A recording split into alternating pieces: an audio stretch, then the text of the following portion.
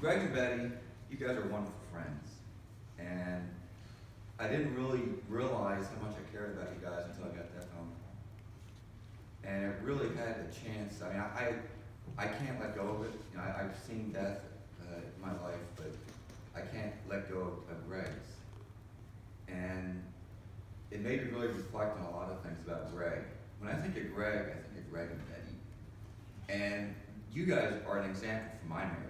And I told you guys this before, is that one day I want to do what you and Greg did, is one day, if I retire, that we can do as much good as you guys have done in your life. But with Greg, there's things that really stand out with Greg, and I think, as I say them, I think everyone's going to be in agreement. And with Greg, he would do so much, and the one thing that really stood out, he would never ask for anything in return. I never know of Greg of ever doing that. I mean, he would just give and give, and again, Betty's by his side. They were a working team. The other one is Greg, whether he's talking to a head of a corporation or he's talking to a homeless person on the street, he would treat them exactly the same and have the same respect, and also have time. He always had time for everybody, you know? And all I know is this, Greg is, I'll tell you, he's always going to be in my heart. And one day when I see him, the one thing I really want to tell him when I see him is that we kept Bridging the Gap alive.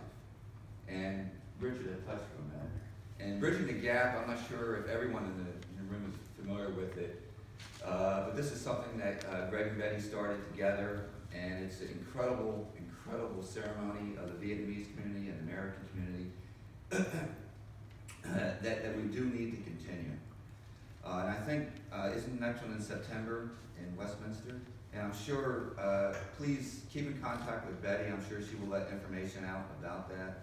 But all I know is that one day when I see Greg, I don't want to say that we dropped the ball and we didn't do Bridging the Gap. But what I say, I'll tell you, Betty, both of you have had a great impact in my life as an example of how to live, and not only be Christians, but live the Christian life. And it really means a lot to me. And like I said, as you know, as everyone said here, you've affected so many people. Both you and Greg have. It's a ripple effect that has. There's so many people affected that you don't even know. You know. But all I can say is God bless Greg and Betty, and thank you very much.